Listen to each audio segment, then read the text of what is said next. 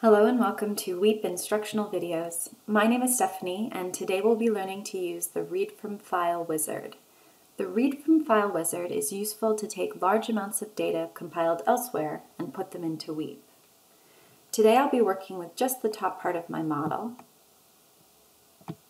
I've got a catchment going into a river and a flow gauge just below.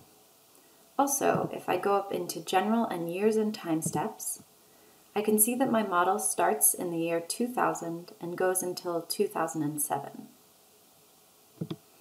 Now let's look at the data. I've saved several different types of data in a CSV file, which I used Excel to make.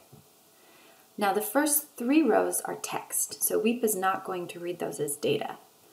And then the data starts on the 4th row, and I've formatted it to put the year and then the month because mine is a monthly model. And WEEP will recognize this format and understand that it's not until the 4th column that it begins to actually read data. So this is considered the first data column.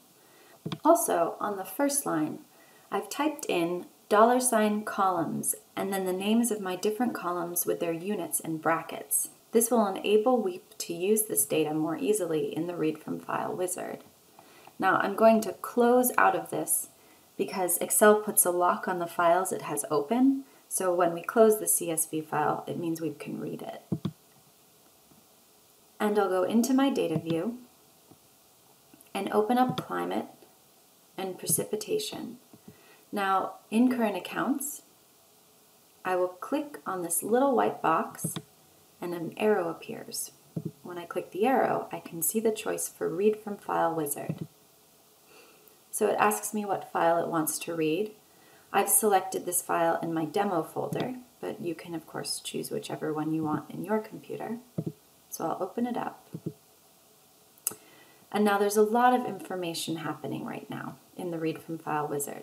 Let's first look at the chart on the right. You can see that many of the same options are available to edit the chart as you would see elsewhere in WEEP. You can also look at the values as a table and view the text itself. Now over here, under Data column, I've got the names of my different columns because I used that $columns text. And then here's my unit as well. It also has some statistics. It tells me that my data starts in January 1999 and goes until December 2007.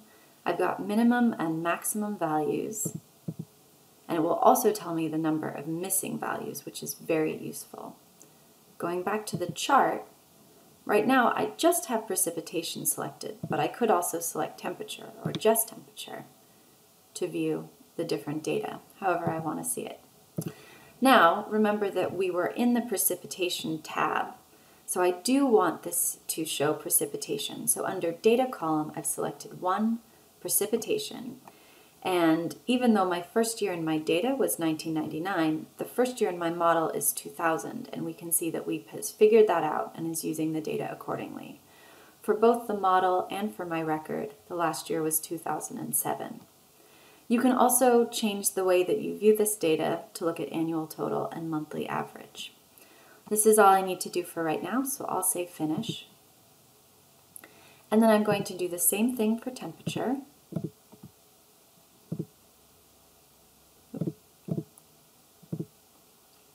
This time selecting column 2. And for wind speed. And again, make sure that your units are the same. So here we see meters per second, and those are the same units that we'll see meters per second in our file. Wind speed. And now I'll go into my flow gauge, I'll click on it in the map, and put in the streamflow data, still using the same Read from File wizard. You can also copy and paste if you want to be faster, and just change the number at the end of the column right here. So when this gets written out, I just selected column 4, so I could write in another number if I had copied and pasted. Now, this would be a great time to run my model and view how my streamflow data corresponds with the data that WEAP creates using the temperature, precipitation, and wind speed inputs that I put into the model. And maybe I would need to tweak some of the other data in the model, which in this case for the catchment is the soil moisture model, in order to make my modeled streamflow as close as possible to the data that I've entered.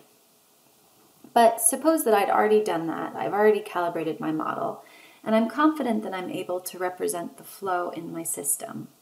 Then I could start using this model to look at the future. An easy way to do that is to go back into General, Years and Time Steps, and I'll change the length of my model to go to 2025. Now we plugged in all our data for the current accounts. Let's go back to the catchment.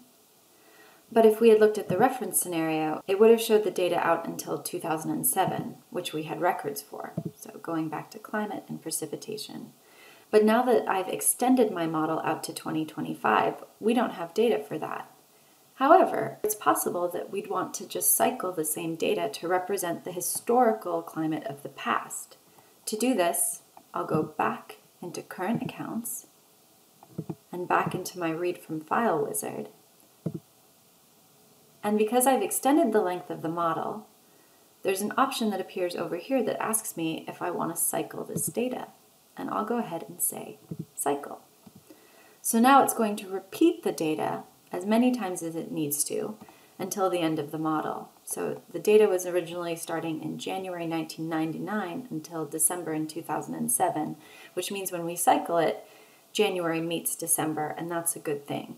If your months don't match up, you may have to do a little more work. And then I would go ahead and create cycles within the data for temperature and wind speed as well, also in the Read from File wizard. Now, there are several more advanced features of the Read from File wizard, such as aggregating or disaggregating data, for instance, taking daily data and making it monthly, or filling in missing values.